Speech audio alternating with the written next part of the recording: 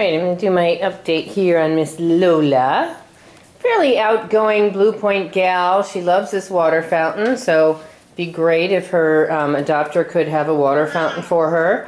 She's a little bit of a junk food junkie, so she's held out for quite a long time on the different foods as we tried and cycled through a lot of different foods. Iams Orange Bag Original seems to be her favorite in the dry. Friskies canned in the wet. She's pretty easygoing, typical Blue Point, not crazy about the other cats, tolerates them, has lived with another cat. So, you know, is okay, certainly with another cat. Don't know that she's going to be best friends. Nice match of independent and outgoing. So she's not in the needy category.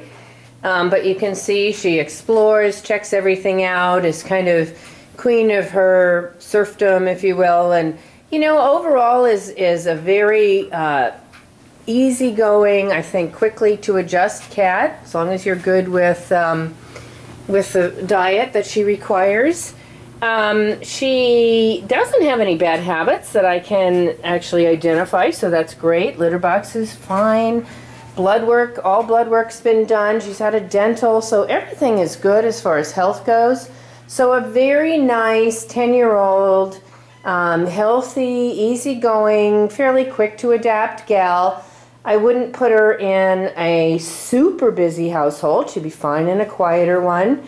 She'd be fine as an only cat. I think she'd be okay with one other cat. So here she is with Chancellor. They're kind of just looking at each other. That's sort of her attitude. It's like, okay, you know, if you have to be here, that's fine.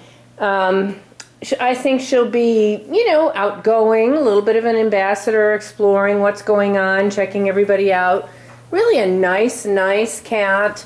Okay if you're gone working during the day. I think she'll be fine with that.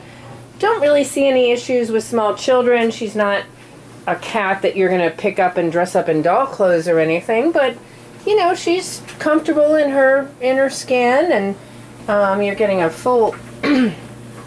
You're getting the full view of all the furnace equipment, the toilet, all the lovely things in this shelter while we're kind of filming her. But really a nice gal, so no real restrictions, good with her habits, good with her scratching habits. Sweet cat, ready to go.